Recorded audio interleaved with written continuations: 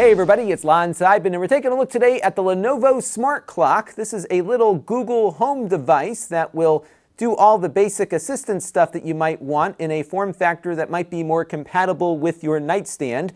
You've got a basic display here that gives you some basic information, and you can do a lot with this device that you can do with other Google Home devices. We're going to step through some of those things in this review and also talk about some of the limitations that this device has in just a second. But I do want to let you know, in the interest of full disclosure, this came in on loan from Lenovo. So when we're done with this, it goes back to them. All the opinions you're about to hear are my own. Nobody is paying for this review, nor has anyone reviewed or approved what you're about to see before it was uploaded. So let's get into it now and see what this little clock is all about. So let's take a closer look now at the hardware. This is $79.99 as you see it, and it's very small. In fact, I was surprised by how tiny it was when I took it out of the box. About a year ago, I looked at some of the other Lenovo Google Home Assistant devices that are much larger, and the picture on this one kind of looked similar to those, but it is really tiny. It's got a 4-inch display. It's an IPS display that runs at 800 by 480. Not terribly high resolution, but for the things you'll do on this, you don't really need more than that. Note, though, that it does not play back video. The hardware is capable of it, but they decided not to let you do it. So if you ask it to play a YouTube video, it will ask you to play it back on a Chromecast somewhere in your home. You can direct it to those Chromecast devices, but you can't watch the video on the screen. So just be aware of that. There's a couple of other things that it doesn't do that other Google Home devices with displays do, and I'll show you a few examples of that as we work our way through. So if you don't yet have a Google Home device with a screen, this one is very limited, and I think you will probably want to go with the larger devices that are out there that will offer more functionality. This is strictly a bedroom device. The display is a touchscreen, and I'll show you some things you can do with that in a second. It does not allow you to install apps, though, so whatever Google decides for you to use is what you're going to do with it, and that is it, much like the other Google Home devices. You have a button up here on the top for making the volume louder or softer, the plus and minus here. You can also tap it when the alarm is going off to either snooze or turn off the alarm, and there is a way to toggle what the tap will do.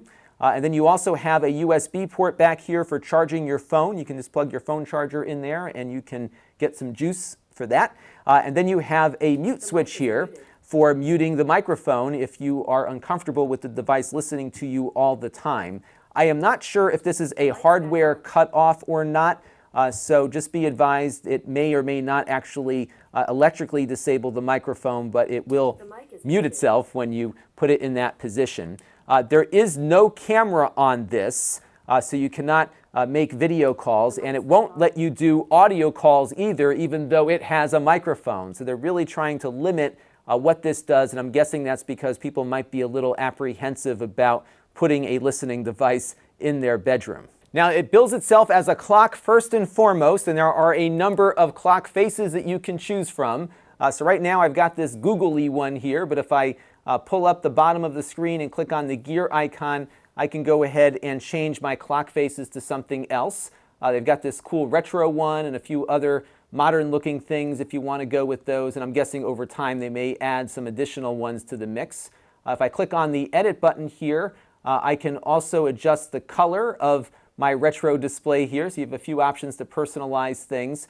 And they also have a dark and light option that you might want to turn on, because what this will do is have the display adjust based on the ambient light in the room. So you can see right now it's got a much brighter display going right here. My camera doesn't like white light, so it's a little more intense than it otherwise would be. But then if we cover up the light sensors here, it'll take a second, but it will normally detect, let me get my other, here we go, detect that the light has reduced, and it will not be this glowing thing that is always beckoning you in the middle of the night. I also found that when it's in a completely dark room, the display all but shuts off. You can see a little bit of the screen very much dimmed, so it's not going to be something that will disturb you late at night. It does very smartly adjust the brightness of the screen depending on the ambient light. Now, this is a Google Home device, so you will activate it with your normal trigger words. I will be muting out the trigger words as we go through the video here, so if you hear a break in the audio, it's because I don't want to set off other Google devices that you have in your home. And you can do some of the basics here, like say, what's the weather in New York City today? In New York City today, there'll be thunderstorms with a forecasted high of 68 and a low of 66.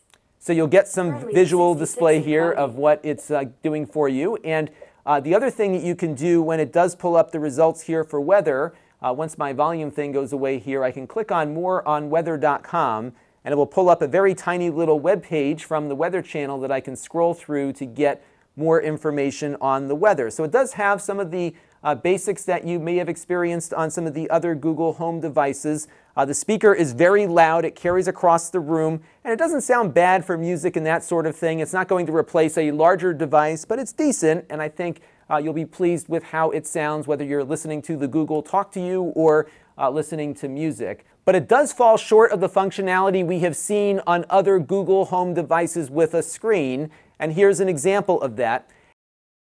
Show me a coffee shop in Hartford, Connecticut. I found a few coffee shop options.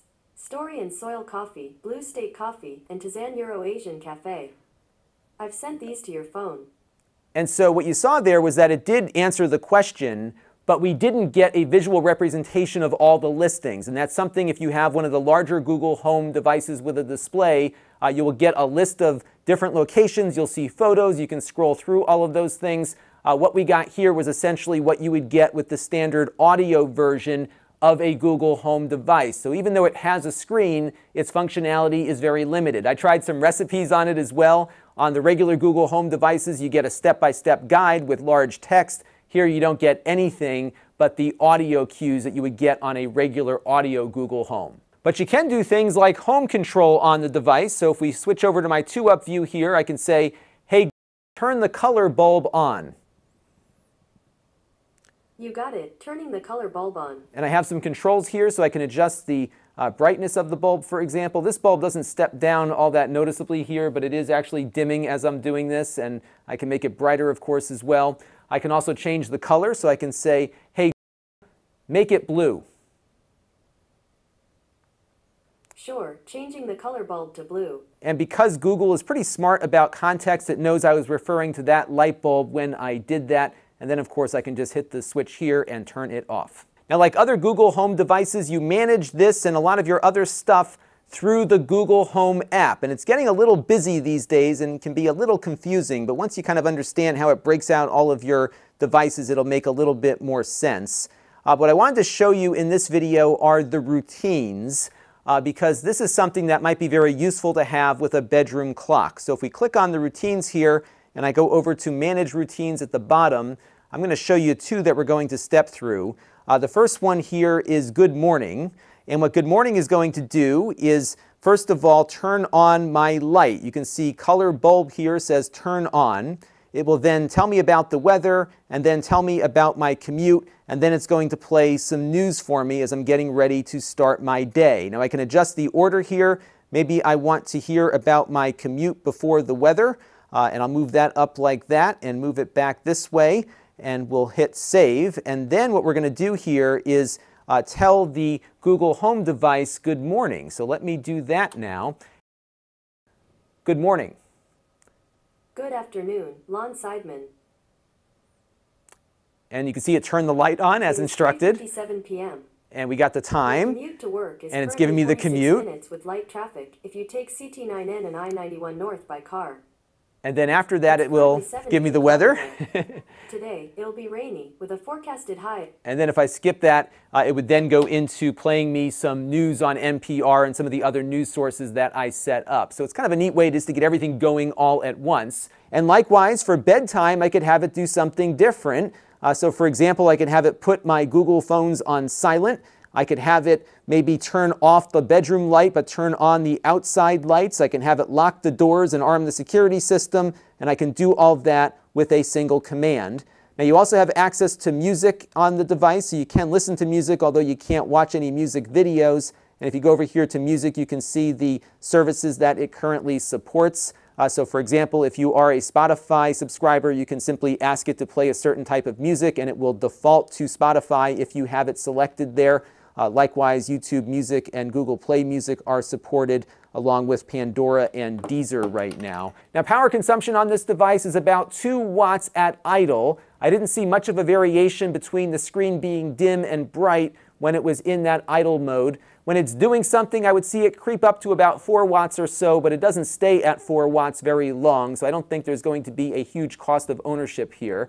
And overall, I kind of like it. It does have some functionality that goes beyond the basic Google Home devices. It works very well as a nightstand alarm clock. I was disappointed, though, that it's limited in its feature set, especially given that it can't play back video, even though the hardware inside of it is fully capable of doing so. So maybe they can rethink that or give you the option to toggle that on. It might be nice every once in a while to play a YouTube video or something, or maybe just listen to it.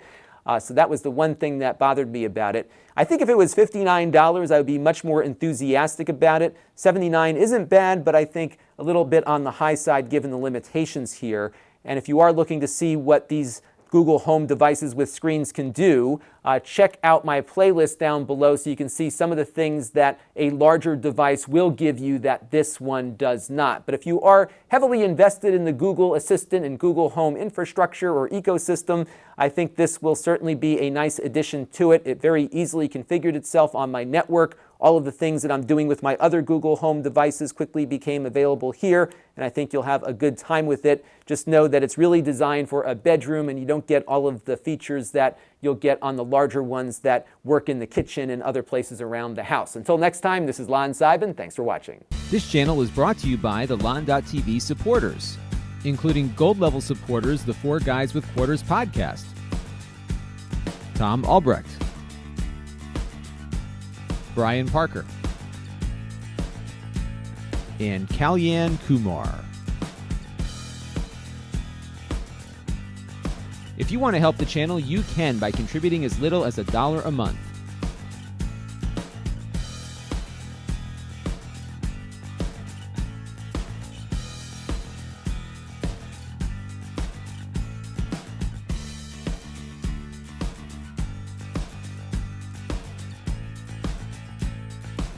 Head over to Lon.TV/support to learn more.